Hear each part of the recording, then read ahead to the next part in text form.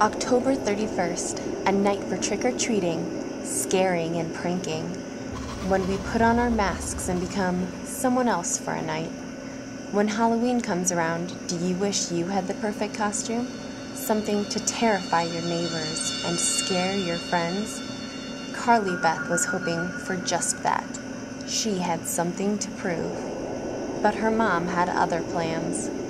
Dressing as a duck isn't exactly what every kid has in mind on Halloween. Let's be honest, would you wear it? Didn't think so.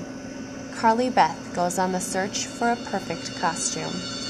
When she comes across a spooky costume store, seemingly empty, she's in for a big surprise. Carly Beth may think she's found the perfect costume, but what if the perfect costume found her?